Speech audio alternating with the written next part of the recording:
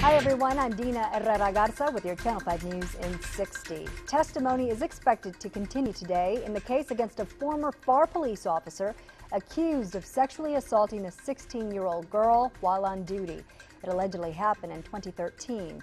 Erasmo Mata Jr. is facing 2 counts of sexual assault of a child. The city admitted the officer had inappropriate sexual relations with the teen and he was fired. Also happening today, Ruben Torres is set to appear in court to find out if he'll be charged as an adult in connection with the abduction and murder of 13-year-old Abigail Estrada. The hearing has already been rescheduled 4 times. And Border Patrol has 32 people in custody. They were found in a stash house north of Edcouch. Thanks to a tip, authorities were able to bust the house.